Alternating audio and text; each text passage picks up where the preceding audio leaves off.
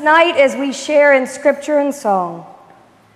Let it glorify your name. May your presence and beauty be found in every note, and may the words that are sung reach the hearts of your people so that we will draw closer to you. Let our time together be a witness to your love, and allow your Spirit to guide us so that we might be instruments of your peace as we proclaim your glory with joyful voices. We love you. Amen.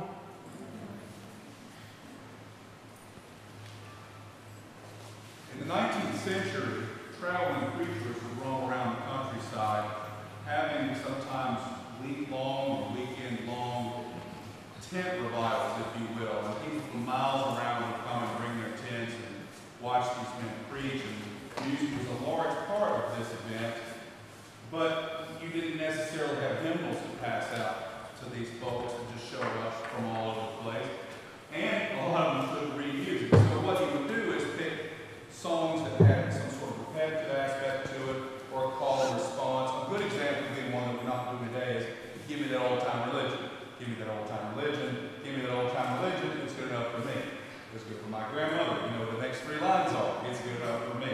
Songs like that can be easily sung by large groups of people without music, and were very effective and were some of the most fun songs in the whole world to do. So, these children have been working very hard, and we will now present to you our camp meeting concert.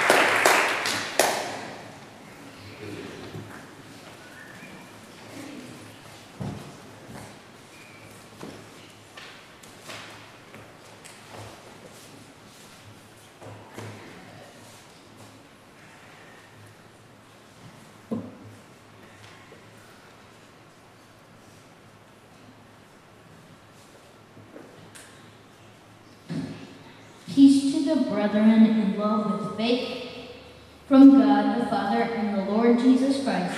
Grace be with all those who love our Lord Jesus Christ in sincerity. Amen. Ephesians chapter 6, verses 23 to 24. There is neither Jew nor Greek, there is neither slave nor free, there is neither male nor female, for you are all one in Christ Jesus. Galatians chapter 3, verse 28. For as the body is one and has many members, but all the members of that one body, beginning many, are one body, so also is in Christ. 1 Corinthians chapter 12, verse 12. Brothers and sisters in Christ, we are gathered here this evening amongst the tent so that we might share in fellowship and in song, to give testimony to the Word of God and to praise God's holy and righteous name. My prayer is that we will leave this place changed in such a way that only God would be glorified. In the New Testament, the word disciple is used to describe the people who are committed to following Jesus Christ. Do I have any followers of Jesus Christ in the building tonight? You see, being a disciple of Jesus requires more from us than just turning up for a church service. God is meant to have the central place in our lives. My dear people, sitting in a sanctuary no more makes you a Christian than sitting in a hen house makes you a chicken. Being a disciple of Jesus is more than reading your Bible. More than reading your Bible just once in a while and when you need something, lifting up a prayer to our great God. It requires a relationship with God, a God who loves each one of us. Following Christ is meant to be the central purpose of our lives, and to be a true disciple of Jesus requires real commitment. It is an ongoing journey that lasts our whole life long. We do not have to do it alone. For as the body is one and has many members, but all the members of that one body, being many, are one body, so it is with Christ.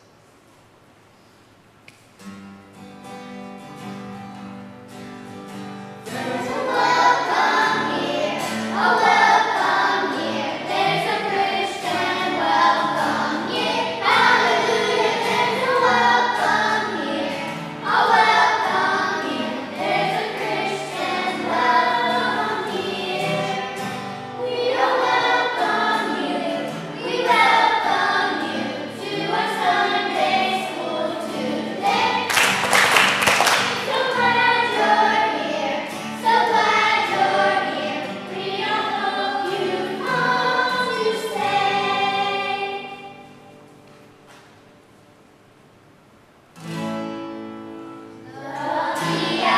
W-I-B-L-E, yes, that's the look for me. I stand alone on the Word of God. W-I-B-L-E.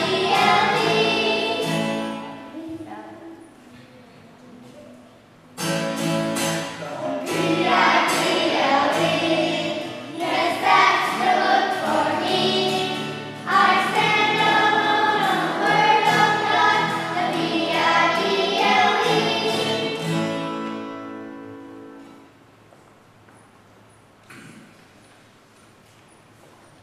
Delight yourselves also in the Lord, and He shall give you the desire of your heart. Psalm 37, verse 4. Happy is he who has the God of Jacob for his help, whose hope is in the Lord, his God. Psalm 146, verse 5. And my soul shall be joyful in the Lord, it shall rejoice in his salvation. Psalm 35, verse 6. Is it me, or does it seem that there is a bit of joy missing in the average life? As I stand before you with this incredible choir of angelic voices, I want you to know that I am so happy that you are here. But in all honesty, I have to say that sometimes your joy doesn't always appear on your face. Sometimes you do not look happy. Can you look happy for me, church? Much better, much better. Now, all that said, our scripture tonight didn't say nothing about happiness. It spoke of joy. Believe it or not, these two things are very different. Happiness and joy. You know, we can have joy mixed with unhappiness in our life. But joy is not a recommendation.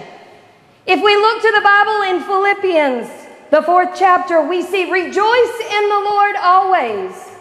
Again, I say, rejoice. I didn't hear you, church. Rejoice. Much better. I believe the biblical formula for joy is this: to combine gratitude, humility, forgiveness, faith, hope, patience, and love, yet to leave out resentment, anger, fear, worry, greed, jealousy, pride, and complaining, which we don't do we, church? Never. This is my challenge for you tonight, to cultivate joy in your life. Look beyond your current situation. See God at work throughout all time. Participate in the work of God. Joy comes in knowing God and helping others to come to know that same love of God. And finally, invest yourself in others. We were created to be in relationship with our Creator God and relationship with one another. Happy is the one whose hope is in the Lord our God, for joy comes in the morning.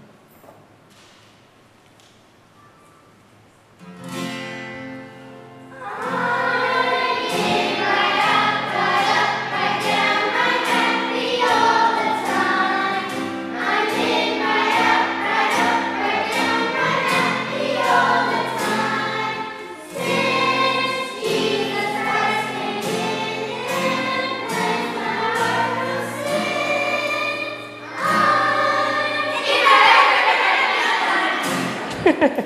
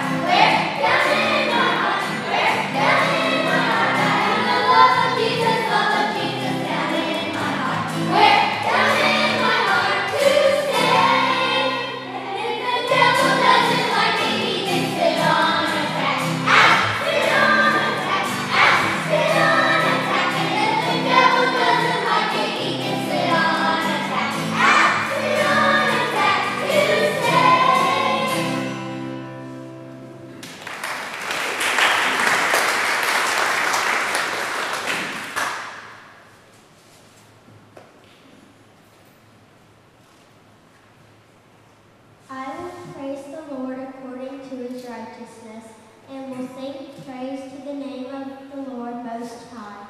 Psalm 7, verse 17.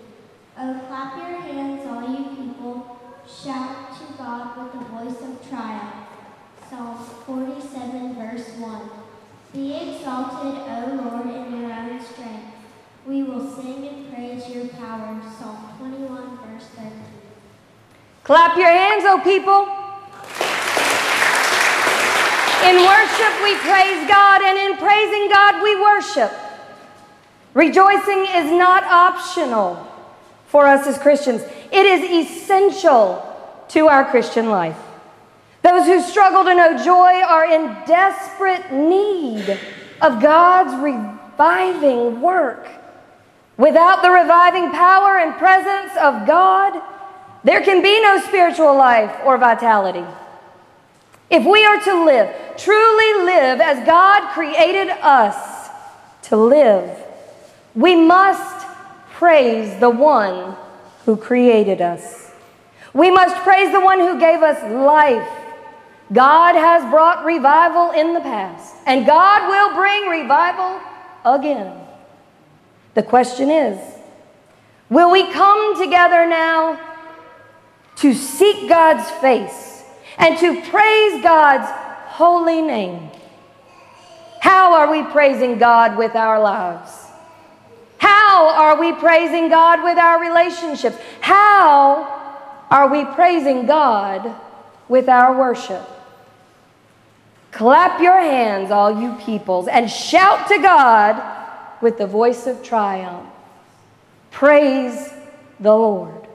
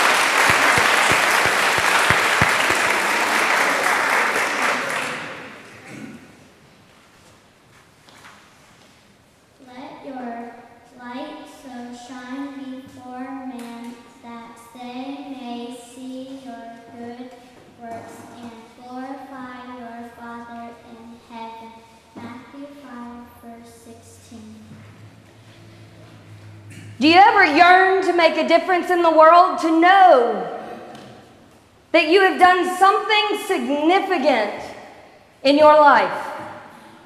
Do you ever wonder, why am I still here? I know Miss Mary Cunningham has asked that question several times, and I keep telling her because I need you. I tell you, there is no greater satisfaction than to know you have been used by God to touch someone's life. Perhaps not just for a season, but for an eternity.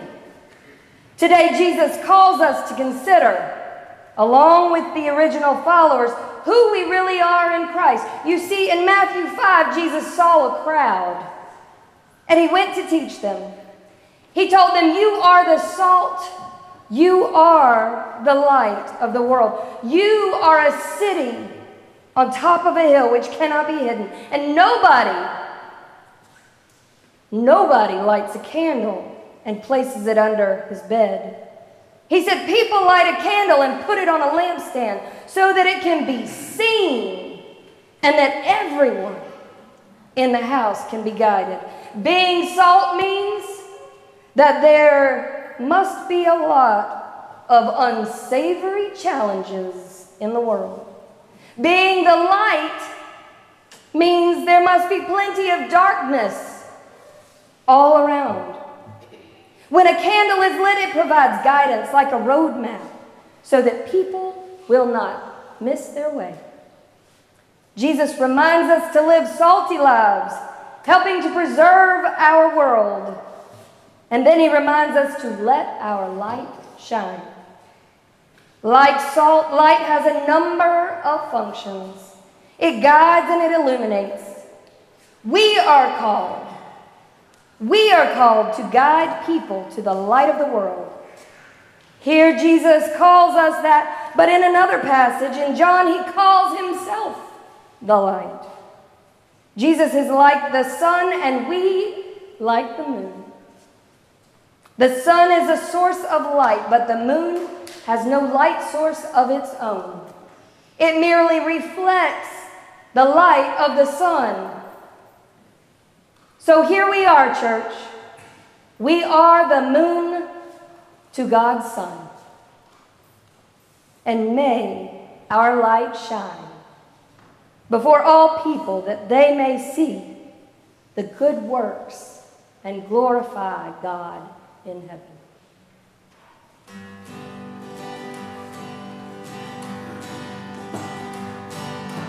This little light of mine, I'm gonna let it shine. This little light of mine, I'm gonna let it shine. This little light of mine, I'm gonna let it shine. Let it shine, let it shine, let it shine. Hide it under a bushel, no, I'm gonna let it shine. Hide it under a bushel, no, I'm gonna let it shine. Hide it under a bushel, no, I'm gonna let it shine. Let it shine, let it shine, let it shine. Won't let Satan it out. I'm gonna let it shine. Won't let Satan it out. I'm gonna let it shine. Won't let Satan it out. I'm gonna let it shine. Let it shine, let it shine, let it shine.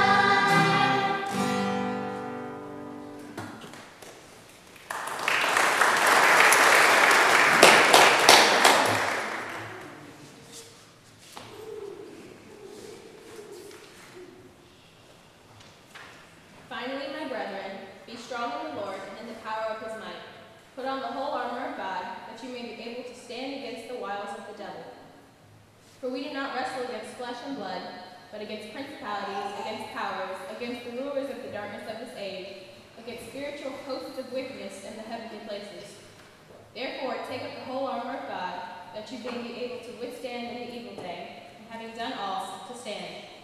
Stand therefore, having girded your waist with truth, having put on the breastplate of righteousness, and having shod your feet with the preparation of the gospel of peace.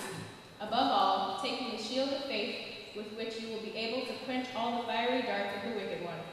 And take the helmet of salvation and the sword of the Spirit, which is the word of God, praying always with all prayer and supplication in the Spirit, being watchful to this end, all perseverance and supplication for all the saints. And for me, that utterance may be given to me, that I may open my mouth boldly, to make known the mystery of the gospel, for which I am an ambassador in chains, that in it I may speak boldly, as I ought to speak. Ephesians 6, 10 through 20. Church, how many of you got dressed today? I mean, truly dressed. I see the clothing. But I wonder how many of you dressed your spirit for this very day. Paul sets the scene for us that there is a battle that is raging around us. And should we enter into our day without being fully dressed, what might happen? It does not say, put on your hat some days, or make sure you carry your sword on the days that you think you might encounter a need for it. But Paul says to put on the full armor of God, because without the full armor of God, there is no need to strap on your boots at all. I encourage you, my brothers and sisters, that every morning as you draw your first breath, to begin to pray, this armor might surround you. Though Christ has won in victory, make no mistake, we battle every day.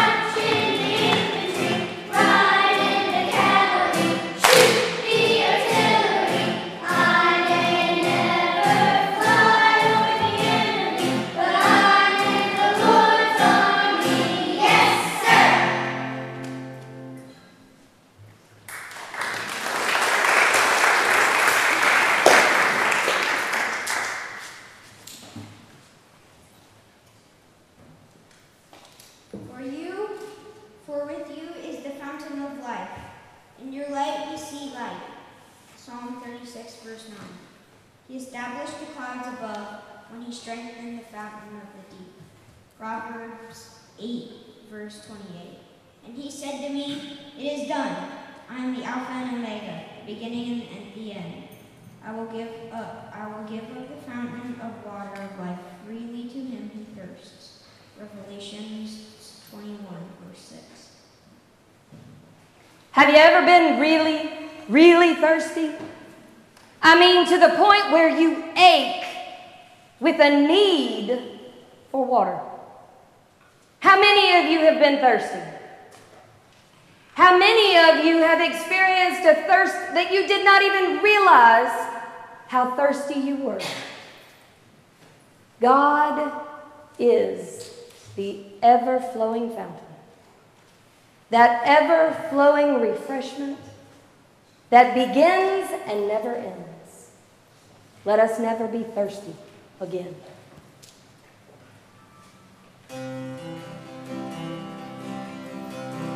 Deep and wide, there's a fountain flowing deep and wide. Deep and wide, there's a fountain flowing deep and wide. Wide and deep, there's a fountain flowing wide and deep. Wide and deep, there's a fountain flowing wide and deep.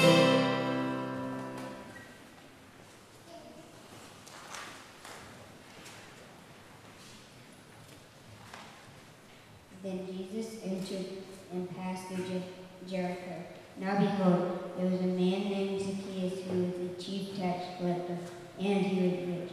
And he sought to see who Jesus was, but could not because of the crowd, for he was of short stature. So he ran ahead, climbed up to a sycamore tree to see him, for he was going to pass that way. And when Jesus came to the place, he looked and saw him, and said to him, Zacchaeus, make haste and come down, for today I must stay at your house. So he made haste and came down and received him joyfully. But when they saw it, they all complained, saying, he has gone to be a guest with a man who is a sinner. Zacchaeus stood and said to the Lord, Look, Lord, I give half of my goods to the poor. And if I have taken anything from false accusation, I restore fourfold. And Jesus said to him, Today salvation has come to this house, because he is also a son of Abraham. For the Son of Man has come to seek and save which was lost. Luke 19, verse 1 through 10. Zacchaeus was, and a wee little man. He climbed up in to see what he could see. Say it with confidence now. To see what he could see. There you go. Zacchaeus was a wee little man in stature.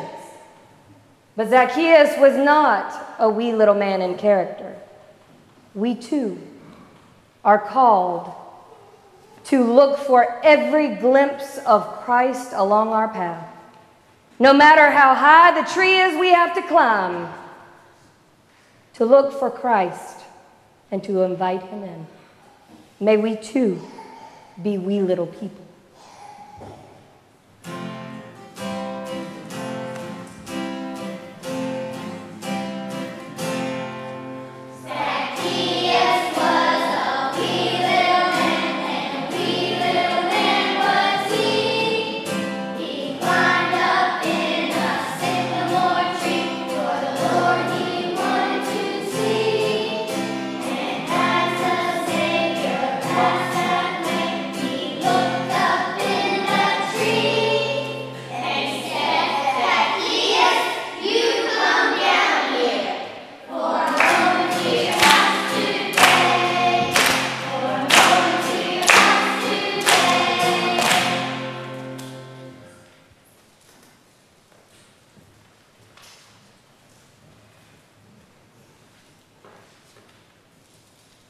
Therefore, whoever hears these sayings of mine and does them, I will liken him to a wise man who built his house on the rock.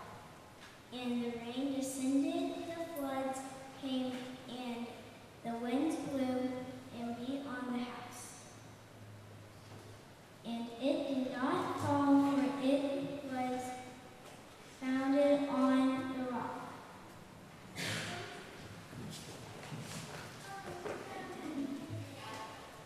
But everyone who hears the sayings of mine and does not do them will be like a foolish man who built his house on the sand.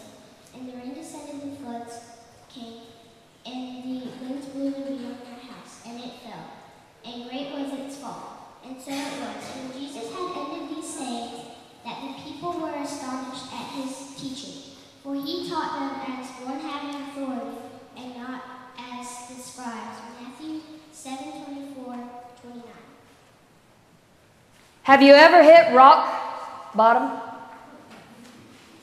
Maybe it was because you began your foundation on shifting sands. May you now build upon the rock.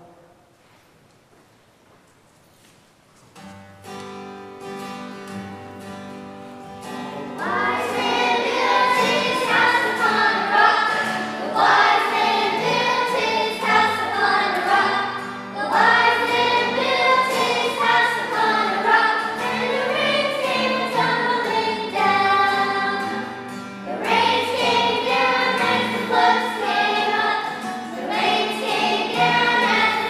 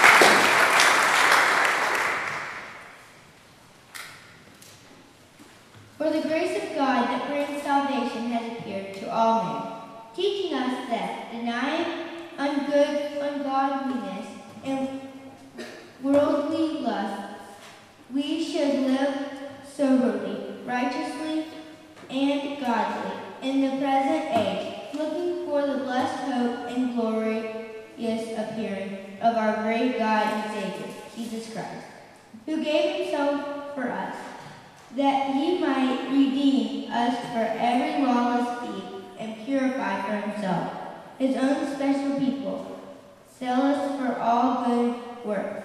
Titus 2:11-14. It is Christ in me that greets the Christ in you. It is in this time that we recognize what it is that brings us to this place, this very evening, with these angels who have shared such beautiful music with us to remind us of God's grace, that God has been calling us long before we ever knew we were alive, to then court us in a relationship to where we might grow in our love and our respect and in our relationship. As we come together to hear the Word of God, the gift of Scripture, and as we come together to listen to the Scripture come to life through music, make no mistake, it is Christ's sacrifice, that Christ lived and died and rose again, that we have everlasting life with God our Father, Jesus the Son, and the Holy Spirit. Amen.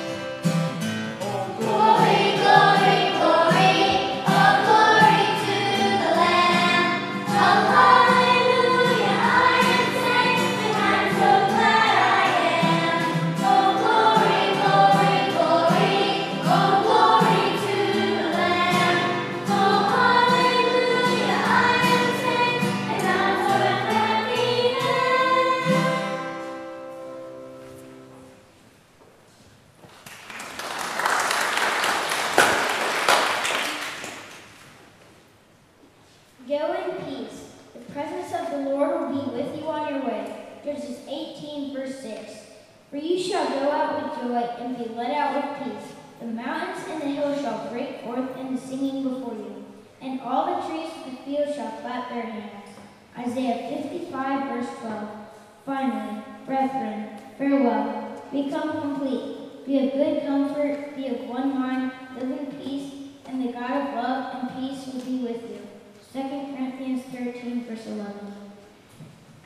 I ask again, do I have any followers of Jesus Christ in the building tonight?